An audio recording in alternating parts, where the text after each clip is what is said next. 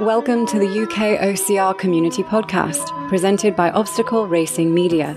Each episode, we'll be talking to race directors, elite runners, weekend warriors, and frankly, anyone else from the UKOCR scene that will talk to us. Here is your host, Alan, aka Muddy Duck. Anywhere in Chicken South. The bloody scene is bloody sad. The bloody news is bloody bad. Greetings, friends, acquaintances, and anyone else just happens listening. How's everyone's weekend? If I sound a bit funny, it's because I feel a bit funny today. So, I've hurt my back, proper hurt my back. So anyone who saw me at weekend at Total Warrior knows exactly I can't walk, I can't move, I'm really struggling. And I don't know how I've done it. I'm really bad. So, but I'm not going to dwell on it, I'm going to try and move on. But if I do sound funny, it's because whenever I ever move on my office chair, I get a little bit of pain. So, I hope everyone's weekend's been really well. As I said, I went to a Total Warrior. Didn't do no filming. I wanted to do some filming, and I got the bike out to do some filming, and I realised I couldn't ride it with my back. So, I asked Harley, my son, if he'd go out. He did a bit of filming for me. Will Chung did some filming for me. Libby Joyce did some filming for me.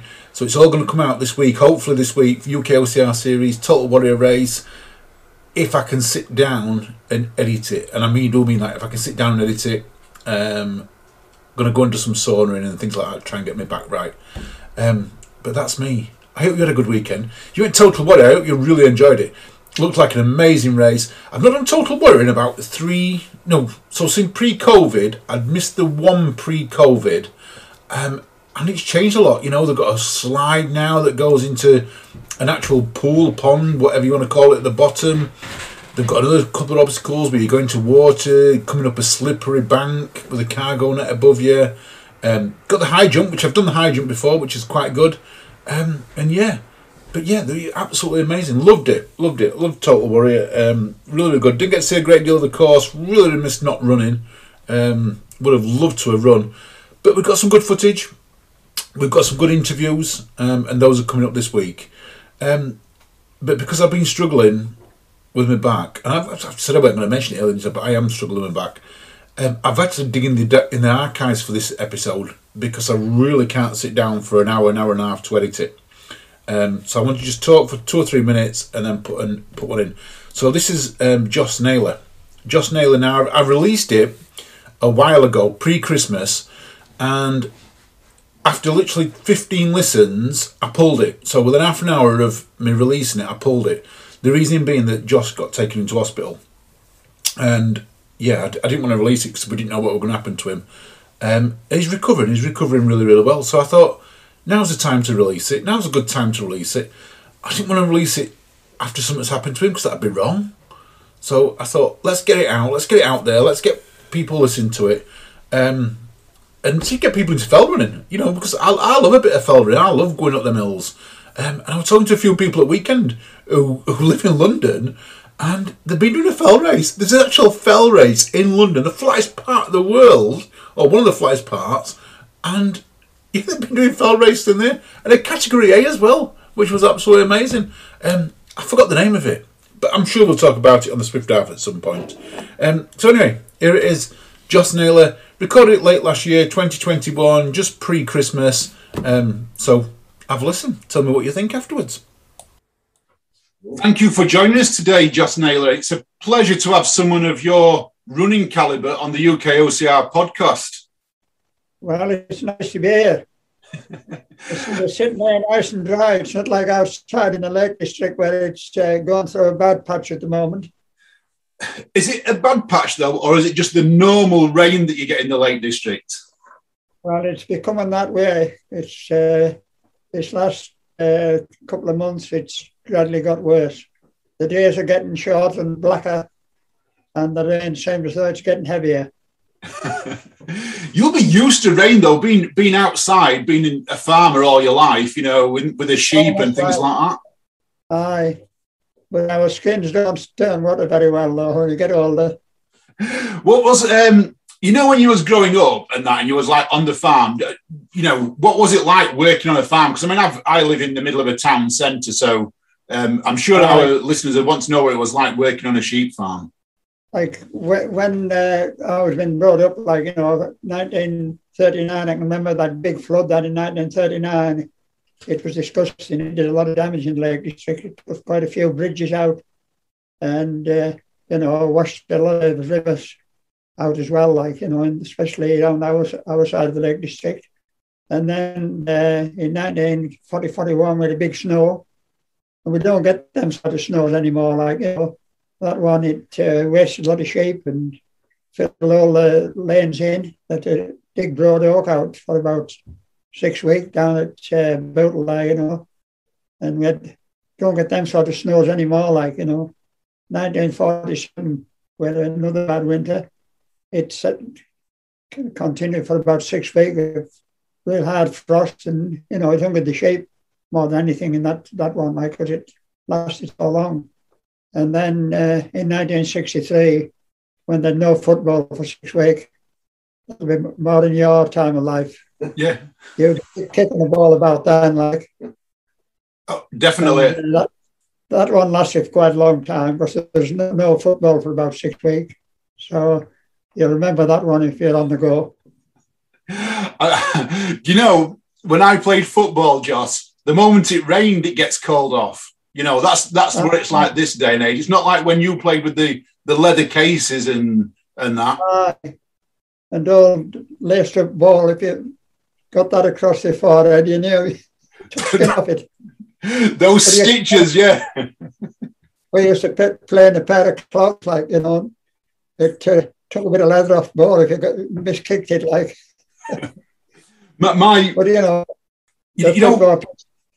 at about half inch of flood and water on them, It was hard work playing. You'd kick the ball and it would maybe go about 20 yards. It would stop in the puddle. Up the scratch in them days. Yeah, that was when it was very much weather was weather back then, wasn't it? Because now we talk about weather. I mean, I live in Yorkshire, but I live a little bit lower down than you. I live in Barnsley area, and where we are, it's very mild all year. We don't get the snow and we don't get the rain and we don't get the sunlight usually. It just seems to be every month stays the same. So you get the continuous weather right throughout. There's no springs and autumns and summers anymore. Yeah, there isn't. When you was growing up and we had proper seasons. Did you? We just talked about the floods and you got the snow and you got all of that type of stuff. Did you actually, when you was running, did you time your runs for certain seasons? Did you just run it all year, whatever the weather was?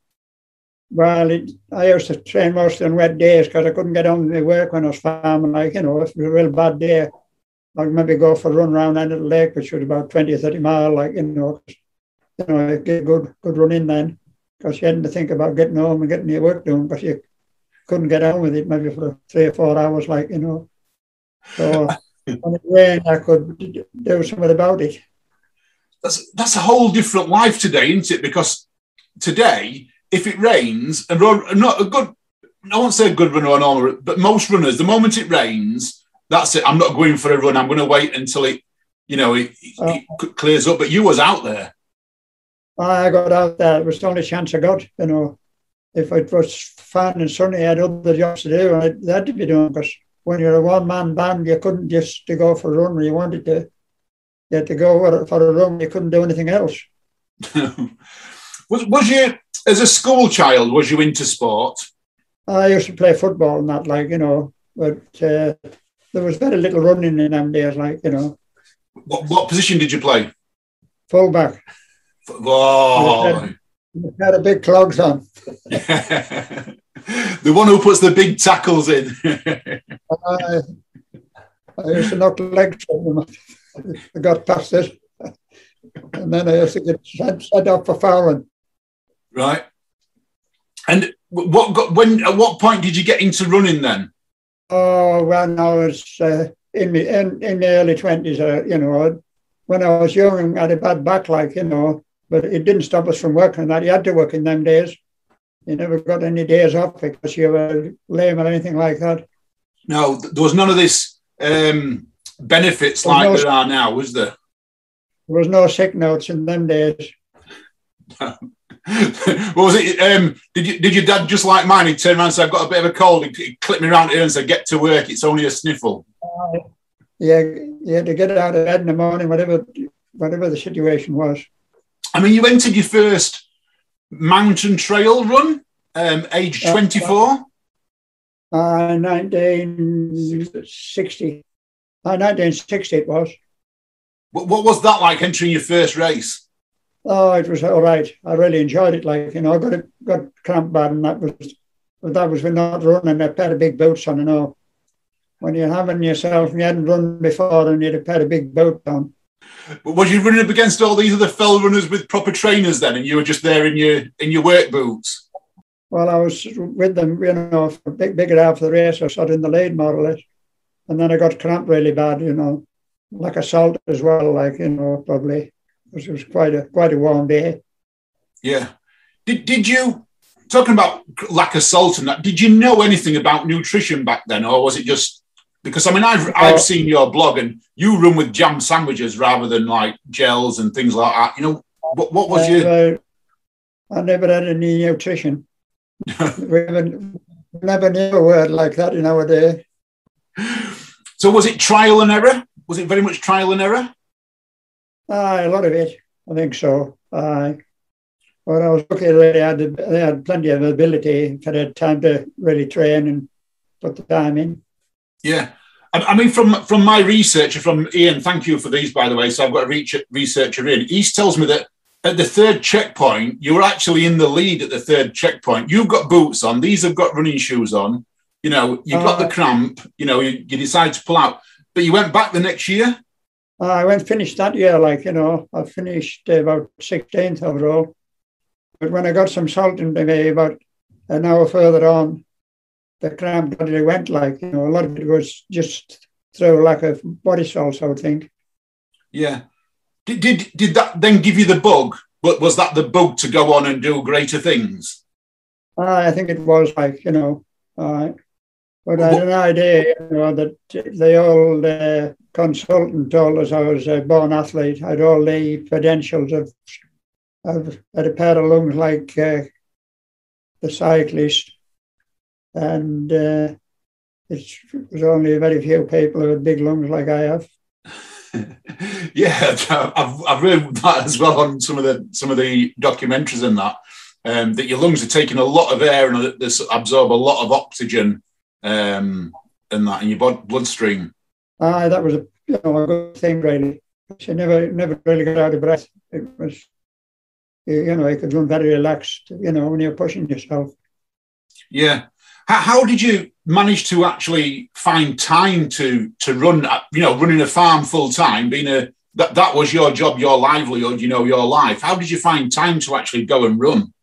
Well, I didn't run many races because I hadn't time to go and run them. Some of them I never trained for. I just, maybe never had a run for a fortnight or something like that. If I had time, just run when I had the opportunity, really. And what did the other runners think when you used to rock up? Was they fearful of you? Let's just say a year down the line, you rocked up, you won a few races. Were they getting fearful of you?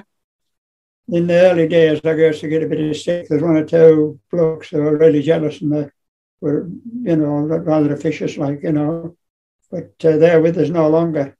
And did they help you out? Did they help you to get better and with the kit and things like that? They would have banned you if they could. They'd have banned you. I like that. So when did you get into actually doing, instead of the races, at what point did you think, right, I'm going to go out and I'm going to smash the Bob Graham or, I'm going to do the Wainwrights and things like that? What point did you change from racing to the challenge side of things? Oh, it would be, let's think, round about the later 60s, early 70s. It was about the time. And what was your thought process behind that? Was it a case of you were getting bored winning races? You wanted a whole new challenge? Was it you wanted to push your body? It was just the other side of our sport, like the Bob Graham, it sort of opened things up for people to do longer things, and it was, there for other things to be created, like so a lot of the longer runs I did over the lifetime. Did you, when you went and did the Bob Graham, did you actually, 75 is when you broke the 24-hour record. Did you go and, did you plan it? How much planning was put into that? Well, very little, because one of my friends, he did a bit of the groundwork, because it was a busy time. I hadn't really much time to train then, because I had a lot of sheep on and a lot of work, to do. And I had a brother that was starting up at least two brothers who were starting up farming, and I used to help both of them out as well, Around about that time, it was tatty picking time. You maybe have 2 ton of tatties to pick in the morning before dinner time to get on the tatty wagon. And then you'd have your own work to do as well. Training, running, that wasn't on the schedule. And if you wanted to do a longer run, well, you were relying on a wet day or someone else doing the groundwork for you. So what was the whole plan when you went out? Did you, was it like 2 weeks notice, or did you plan it a little bit longer? What was it? Well, you planned a day, and if the mist was down to the foul bottoms and it was raining, you went and did it. You didn't alter your plans. And what was the weather like on that day? Well, when I did the 72 peaks, it was red hot. When I did the 60, it rained all, for 24 hours into the 60 peaks. And when I did the 63 peaks, I did 61, didn't I, and then 63. And the 63 peaks, it rained for 24 hours when I did that one. The mist was down to about, 300 or 400 feet. And it's just a continuous flood. Did you do any reconnaissance runs? Did you go out and do any I know you live up around that area, but had you run all the routes before, or? No, not. Well, I had an idea of the ground, but I had a chap who used to do a lot of running with us at that time, and he was a fit lad. He did the routes, and he had all the compass bearings worked out where we were going, and he did a large percentage of the run with me at different times. I know we did the 63. There was one point we couldn't find Sergeant Mann for about 25 minutes. It was pitch black, and it was blowing a gale, and rain was coming down in stair rods. And we must have been the top of it 3 times, and we weren't sure it was it. It was just so bad a day. You just could not believe it. That was about 4:30 in the morning anyway. I like the idea. I talk about this quite a lot, about the fell running community. And I spoke to some people who did the 3 peaks, Ben Nevis, Scaffold and Snowdonia not long since.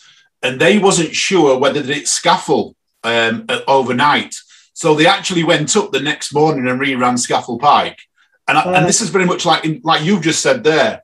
You couldn't find the top. You wasn't sure. You spent 25 minutes because you want to be 100. No one would have ever have known, but you want to be 100% certain you've done it right, don't you? Oh, you do. I know, and I did the 3 peaks record. It was in 1972. I did with Frank Davis, and that night when I went to Ben Nevis, the mist was down to 500 feet. And the rain was coming down in stair rods. But at that time of the year, the rain was warm, and that night in particular, there was no gale force winds. And when you come into the Lake District, there'd been violent thunderstorms. And going up Green Gill, it was like running in a oven, sweat was running down your legs. When you did the 3 peaks, the part I like about it was Frank was driving a rally specification Ford Capri. Am I right? I know. It was a white one. And there's one on this site now, the same car. It's just sod's law. I say it every day when I pass it, it's just parked out in front of this house. Right. An old white Ford Capri brings back great memories. What was it like? Did you get to sleep in between? Because I can imagine, you know, flying down the roads.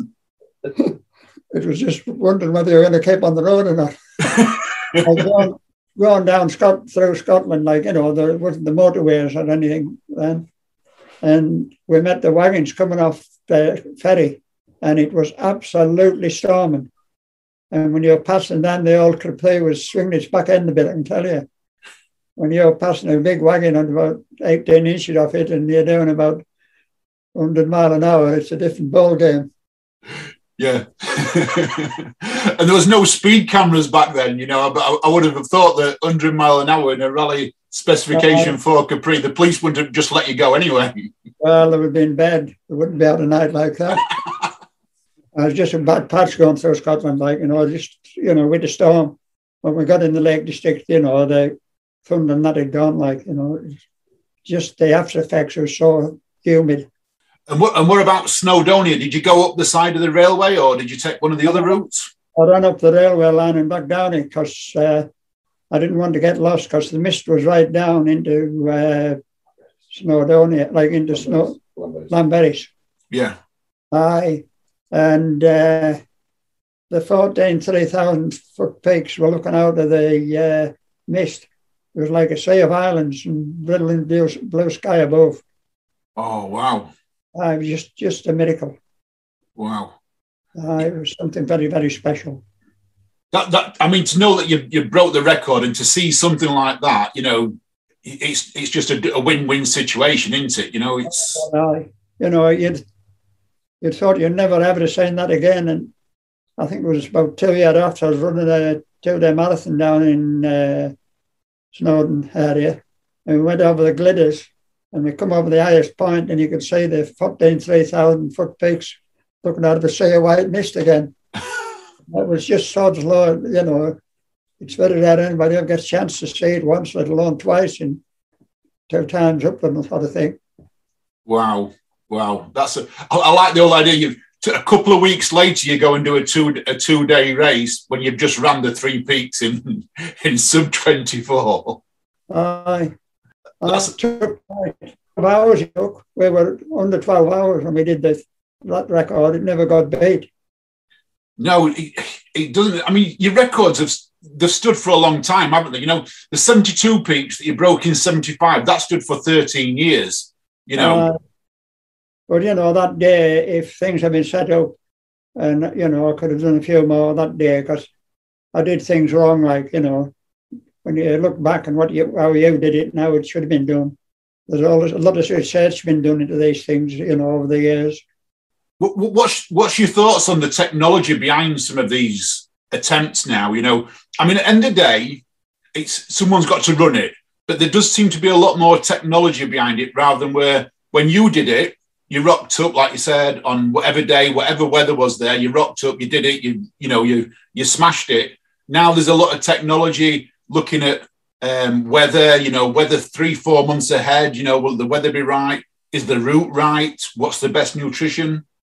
Well, look at on the nutrition side, like, you know, there's been a tremendous lot done on these gels and stuff, but, you know, there's things I've never ever bothered about, like, you know, I just went and did the run and, you know, maybe a bit of egg sandwich or something, that was it. I like that nutrition. Egg sandwich and jam sandwich, it's the best nutrition ever. I'm going to have to give it a go. If you can't get by on them, you shouldn't be doing it. And you're also... I mean, you've ran through a lot of injuries, haven't you? You know, in your time. What's the worst injury you've had? I think, well, apart from my back there, apart from my back, you know, which I got it knocked up really badly in 1958 it was. I had about, let's think, about 8 months when I could really fly, like, you know, everything was going for us. And it had been a wet day and I was jumping this wire fence and my hand slipped off the post and I landed on a little stone looking out of the ground and it went in my back where I'd been operated on. And that's what wrecked us, really. You know, I never was the same again. You know, but then that 8 months, I know it was over lambing time, and you know, I could catch sheep anywhere without the dog. I had that little bit of speed out of my block, sort of thing. It was just absolute magic. Right. And then when I was in this straitjacket for about 8 weeks, when I come back out of it, I was supposed to get physio treatment, and I never got any. I went to see the doctor on the Monday morning, and he just gave a note to start work. I never got any physio or anything, which I should have had, like, you know. Yeah. And, it took us a while to get over that again. And I had 1 or 2 bad accidents, you know, when I was cycling in Spain. And at the finish, I gave up cycling. I just had no luck, like, you know. Was you any good at cycling? I was all right. I was, you know, quite strong, like, you know, I could climb on a bike. I was good, you know, I used to go out with quite a big, strong team, like, you know.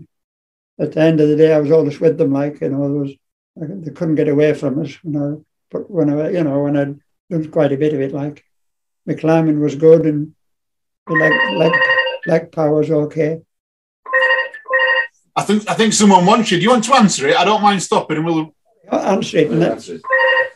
He's my man. Was that another scam phone call? Was that one of them phone calls where you press 1 to answer it? Oh, somebody wanting us. You're a well-wanted person, Joss. That's the thing. Everyone wants a piece of you. I'm going to have to cut myself into bloody bits for them. Well, we could talk about people wanting you. One of the things I love about you, Joss, is when I see people like Nicky Spinks and the other runners going up and doing these challenges up in the lakes, you're always there to cheer them on and that, you know. What's that like, seeing people attempting to break your records and sometimes doing it? Oh, it's great. You know, I did put it up, you know, for the enjoyment, and they're getting pleasure out of it. And that's all I want, to see these people doing them, and if I can be out and see them, it's great. Yeah. But you're always at the top of a hill. Every time they bump into you, you're always on the top of the hill. You're not at the bottom waiting for them. You've always marched up there. Depends a lot on the day. If it's a decent day, it's good to get out, isn't it? Oh, it's beautiful, isn't it, when it's a decent day? But like you say, bit of rain where you are today. Better stay inside. That's the answer, isn't it? It is.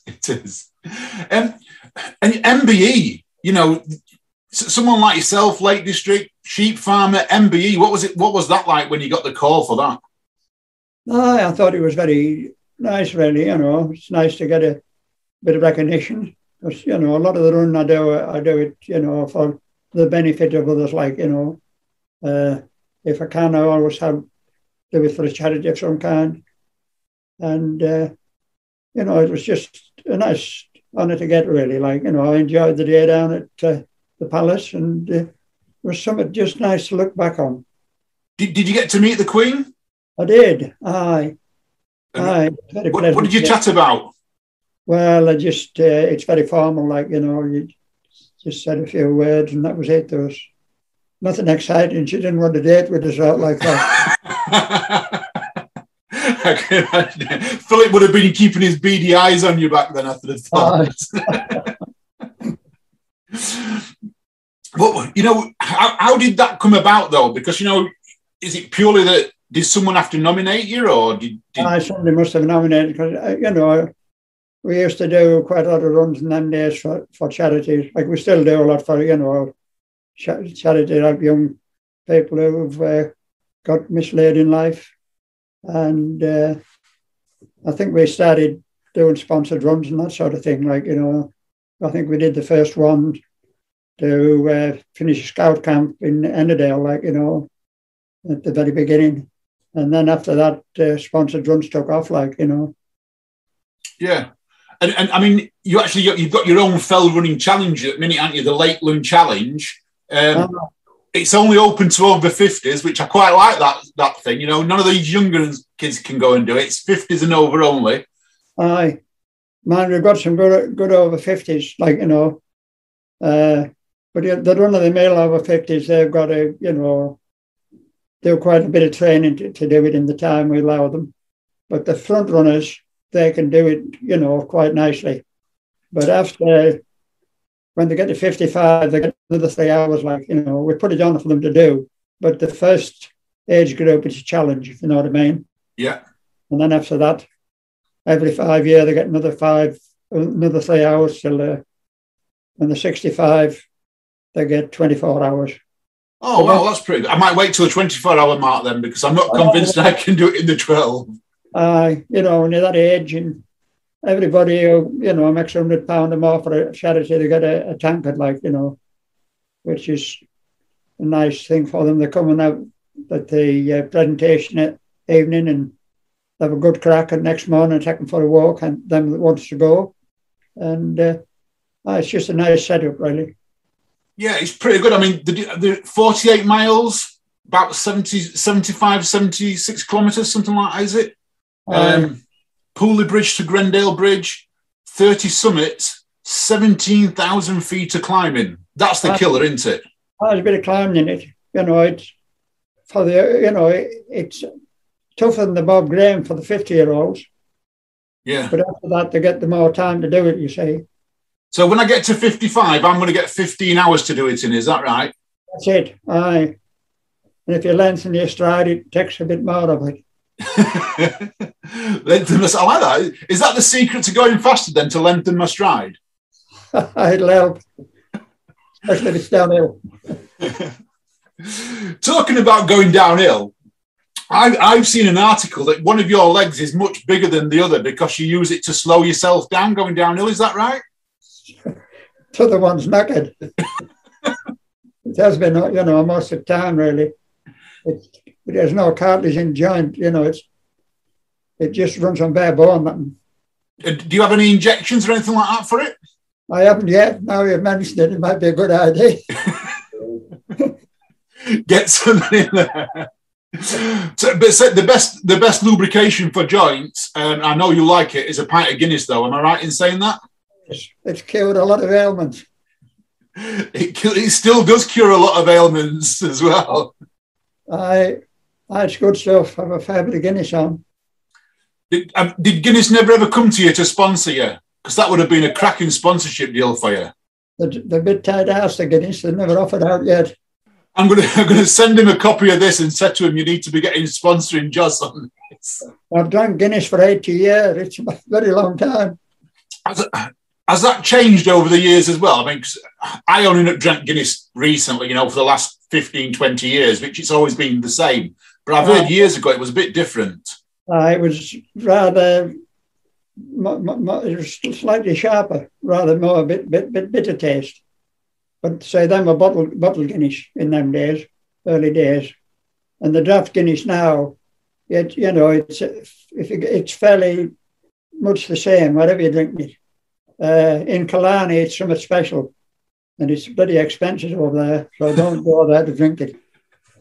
Stay in the UK and then drink it. How can I do that? No, I love the whole idea of running, drinking Guinness. That is like the perfect run for me. Is like run to a pub, pint, run home, and things like that. But now, in a pint of Guinness, actually, a good run, put your feet up. What's the toughest race you've ever done? What's been the hardest race? Oh, I think when I did the Wainwrights, on the third day, I got my ankles badly cut. I got, first pair of shoes dropped a bit, and I couldn't get anything, they should have had a bit taken off the tops because they cut into my ligaments on the side of my ankles. And they were that tender, I couldn't run on them. I just had to walk and make the best of it. Wow. What trainers did you use at the time? What brand of shoes were you using? I think the second pair, I think they were maybe Walsh's second lot, but they were just a bit high on the sides. And, I was doing a lot of contouring and that. They cut my ankles badly, And if Edmund for Barbara Nelson, the young lady who was, a chiropodist or something like that, she'd come out most nights and patch them up. But, after about an hour or so, you couldn't really run on them. They were that painful. I'm going to assume they were the Walsh PBs. The original Walsh ones were the blue ones, because at that time that was the only really fell running shoe out, wasn't it? But there probably would be, like, you know, because you said they were the only sort of running shoe there was.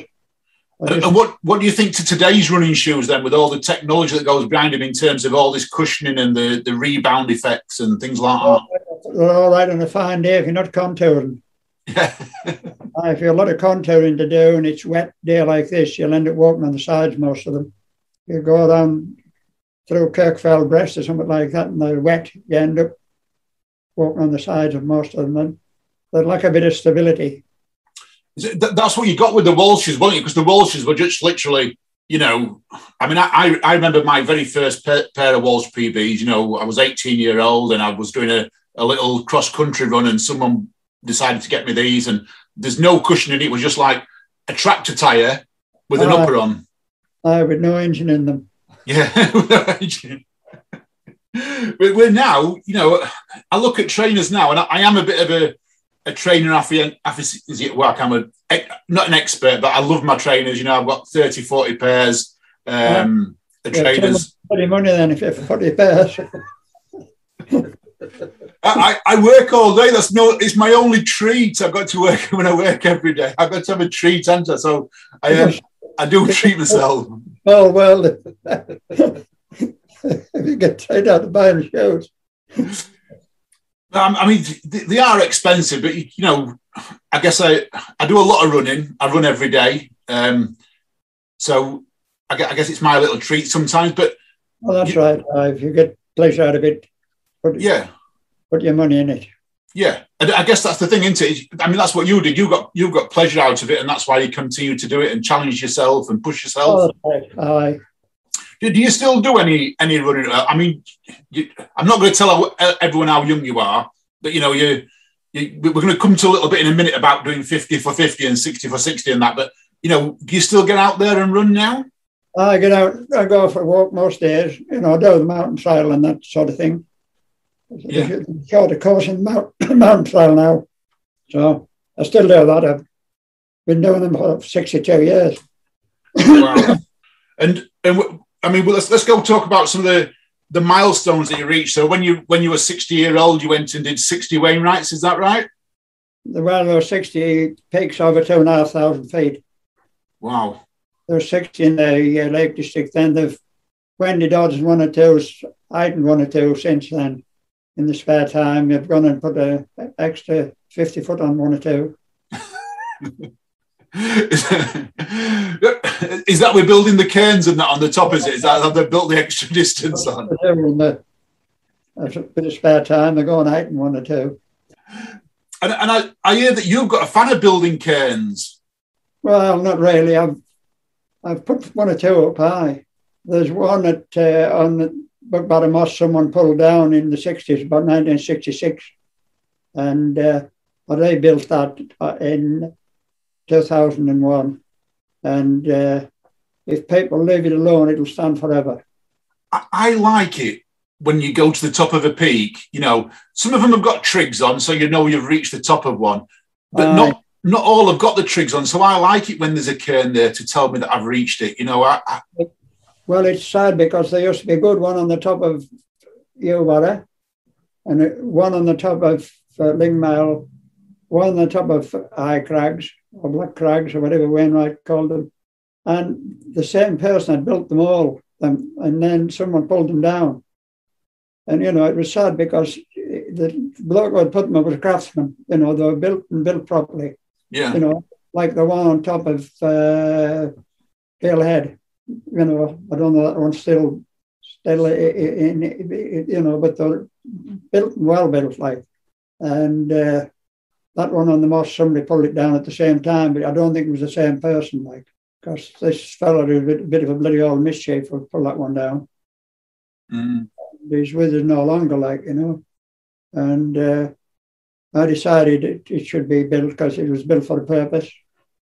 And I never found out why it was built, but one chap told me that someone had told him they'd found a body there, you know, in the, I don't know, later part of the 19th century or something like that. but you never know, do you? No, you don't. Yeah, but the great markers, aren't there? These cairns, they're absolutely amazing markers for us who go up on the peaks. I well, listening on the top, like it's just on this moss, Right. moss. But when you're going down the lakeside between Smithybeck Fold and the guidepost, you can look up and see it on the skyline, and a lot of people get a lot of pleasure out of just go and have a look at it. Just sit there and have the bait and walk back down. Yeah. If you get pleasure out of it, and it's what it was built for. Yeah. Too right. Over the years, you're talking about over the years how things have happened. What's it been like living in the Lake District and seeing how the Lake District's flourished? Because it was always been a bit of a running mecca for as long as I can remember. But literally over the last 15, 20 years, it's flourished into the world mecca of running, of fell running, hasn't it? It's not the running side that's done the damage. There's no facilities been made for the people who's coming in any longer. Like in Westlead, it's just the same as it was, more or less, at the beginning. Apart from there's a little campsite down at the top end of the lake, and there's a car park there. Like I said, about 50 years ago, I wanted them to put a great big car park in on this area where the river's destroyed, over the years. It took 500 or 600 cars, and they could put a big toilet block in there, and it would have solved Westlead's problem. And they won't listen to any locals. They want the National Trust. Right. You're just wasting your time going to the meeting with them. I know I tried for years, and I give up. And there was another gentleman called David Killick. He tried for his lifetime to get them to do things. And they promised them they were going to do the toilets that was led, and he thought he'd done a good job. But they've never been done yet. No. It's disgusting in this day and age. And so what we're saying is that although we've got massive influx of people going there, the facilities are not right. Then is that what we're saying? That there needs to be some investment? Yeah, the manor should be on a box outside Whitehall. You should be on the box outside Whitehall. Everyone would follow you down there.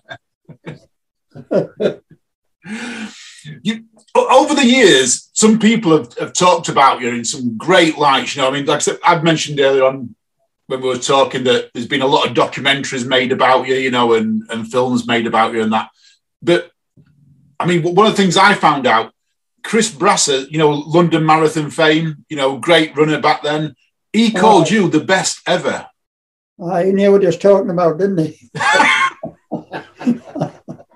He did, didn't he? But what's it like when, you look back and you think some of these great people, because you never went to you're not an Olympian, you never went and made mainstream running. You stayed true to your roots. You stayed true to the fell running, to the underground side of running, the ones where people do it for pleasure rather than for fame. That's it. I just one of them things. I was at the wrong spot at the wrong time, and I've been injured most of my life. Or working on the farm. Well, that's it. When you're a one-man band, you're a one-man band. Yeah, I get that. I've been told that you now spend a little bit of time in Spain in the winter. Is that right? In the winter, well, I did, but I think Brexit's tried to knock at that. You can only go for 3 months now. And, I had a home and that out there, and, the setbacks in life, I've lost it all, with Mrs. got dementia, and things went sadly wrong. Yeah. And I've had 5 years of hell I wouldn't wish on anybody, but, that's life, and you've just got to rebuild yourself and go forward. You have, and you're one of those type of people that's always faced challenges in life and overcome them and moved on, and you're from what I would call the old school world. You're very much like my father was. When things go wrong, you pick yourself up and move on. And like you said there, when you did the Wainwrights, and you're 3 days into it, your ankle goes. Rather than quit, you just carried on going. That's it. When you start something, you finish it. Yeah. That's absolutely amazing. You know, fantastic to you there. So, what's next for Joss Taylor? You know, we're coming up to a milestone in age soon. Are we going to go for more peaks, or? Well, we'll just have a quiet walk. We just have a quiet walk. I was expecting to tell us, say, let's go for 86 at 86. We might do that, but it'll be one at a time. So what's the next big thing for you? Because I know you're working quite heavily with the youngsters up there, aren't you? You know, going and tending up quite a few schools and things like that. I've seen in the is the Advent magazine and that you've been to a few schools and that the Westmoreland Gazette.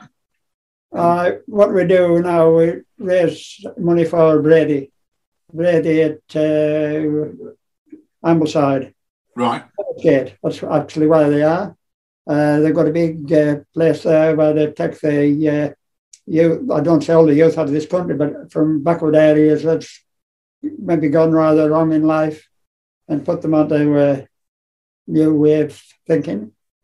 They turn about well over 70% of these young people's lives around, and they become natural human beings, which is a great thing. And I've been involved with them for this last 15 years, and try to make a bob or two for them to keep the place going, because a lot of them kids will go there, they're from deprived areas. And I've also put a book together, you know, for the proceeds of that to go to Brady. And it's come out about a month ago. And, you know, it's going quite well at the moment. And what's it called? It's called The Lakes, Meres and Waters. It's a run I did in the Lake District. And you know, it's just a lovely thing to do. It's about, I think about nearly 40 years ago I did that run, and we wrote a book on it, and it's a lovely book. It's got some fantastic photographs in.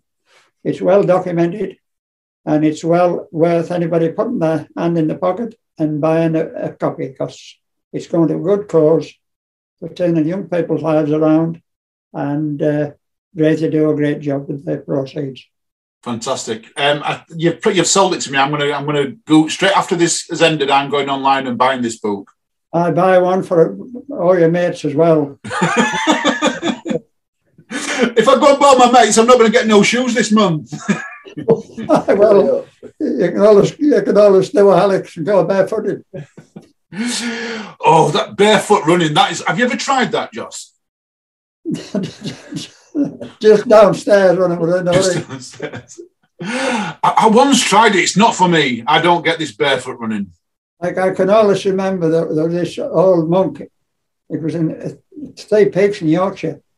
He was sitting medicated, and I interviewed him. I said, "What are you going to do today then, Mike?" You know, he said, "I'm doing the Three Peaks barefooted." And I said, "I tell you something, mister, if you put a pair of bloody shoes, you'll enjoy it better." Oh. He only got to about top of Whernside somewhere, and they dropped out.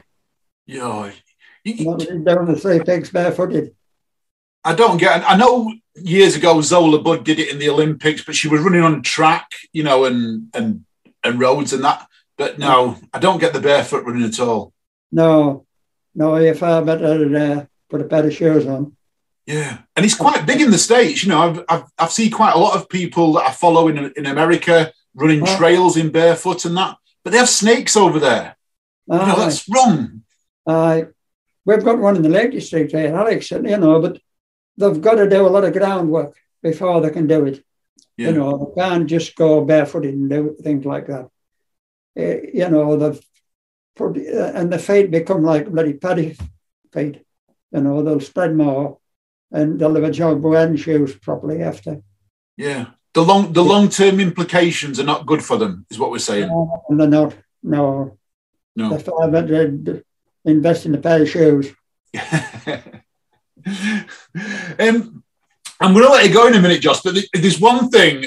Every picture I always see of you, you know, and we're talking here on Zoom, and my listeners can't see this, but you always put one leg over the armchair. What's with that? Because, you know, I think it's great. It's your natural pose, but what is it? Is it something you've always done? It is. It's the best way to relax.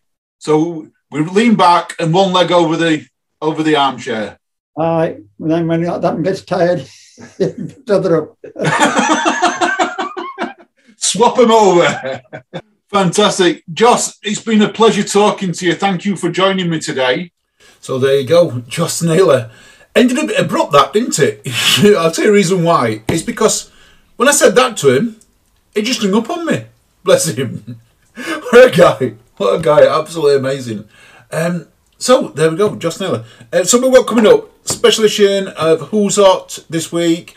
We're going to announce the winners of the UKOCR series prediction competition.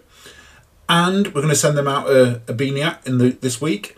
We're also, at the end of the Who's Hot podcast, I've got some interviews with some of the winners and podium places and some of the other runners that attended at the weekend. So I'm going to put them on tomorrow. Wednesday, when Who's Hot comes out. So listen to Who's Hot. If we've not mentioned you, you're going to get your mention name out on Wednesday. In the meantime, if you want to advertise, I keep forgetting about this. If you want to advertise, get in touch. Please get in touch. We do need some advertisements. We do need to start making a little bit of money to cover us costs. My wife's going to probably divorce me if she keeps seeing them bills popping in for everything that keeps coming up. But there you go. That's just where it is, isn't it? I hope she doesn't divorce me. I don't want to divorce me. But yeah. Anyway. So, do that. Don't forget, follow us other podcasts and keep an eye out for everything that we do. Follow YouTube. Follow UKOCR TV. We're going to have a video coming out, like I say, Total Warrior. But in the meantime, thank you for listening, guys and girls. I love you all. You all take care, and I'll speak soon.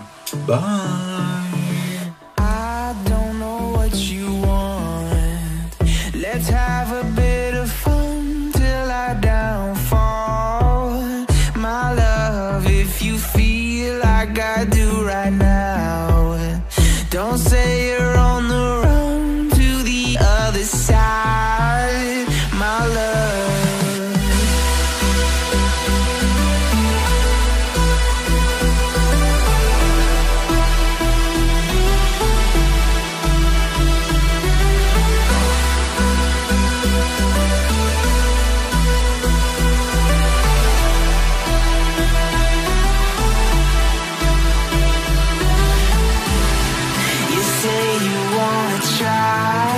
But you never do. Sugar, there's a reason why we lose. You say you wanna cry, but you never do. Sugar, there's a reason why we lose.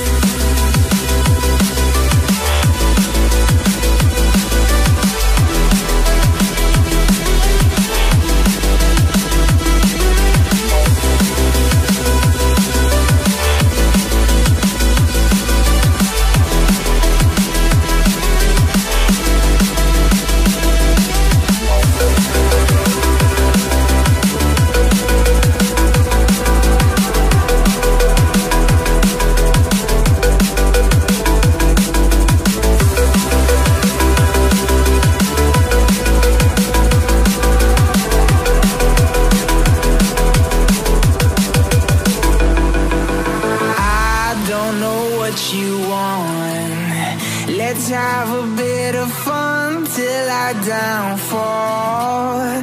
My love, if you feel like I do right now, don't say you're on the run to the other side, my love. You say you wanna try,